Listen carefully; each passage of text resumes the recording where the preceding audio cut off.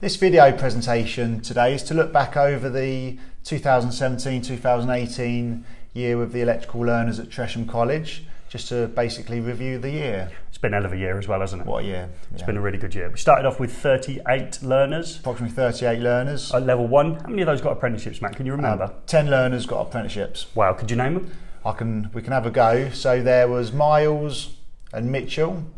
There was Alex and Liam. Ali and Peruse in the first couple of weeks. Couple of weeks. I agree. Ryan and Josh. There was Ryan. And then there was the two young Bradleys. Oh wow, of course, the two brilliant, them two, weren't they? Yeah. Didn't all make it though. 3 learners decided to leave us relatively early on. First couple of weeks? Yeah. That was Fred. What did Fred go off and do? He's got a carpentry apprenticeship here. Of course he did, yeah. There was Aaron. Yep. And then there was Jacob. Jacob went off to do trade-ox. Trade-ox, yeah.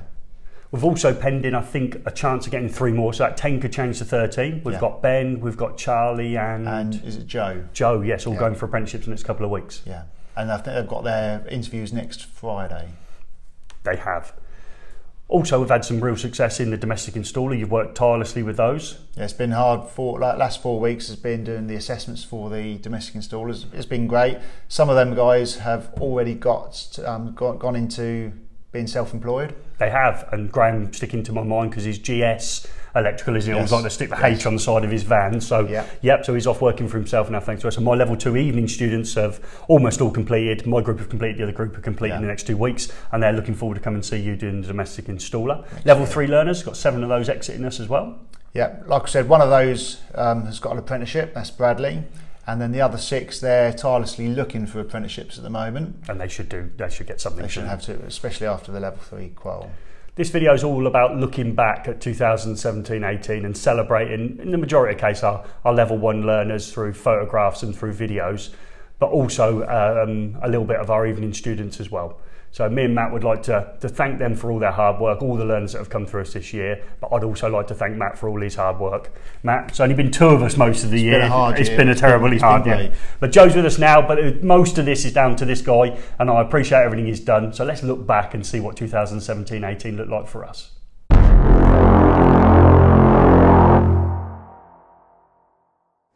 So me and Ben have now wired up the circuit.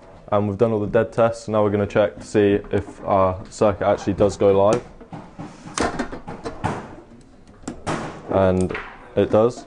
So now we're going to check for the polarity of the circuit by turning the switches off and on each way. And as you can see, it does work. And we're going to go over here to do the functional testing of the RCD and MCB. So as you press the test button, it goes off, and then also with the MCB, and it does.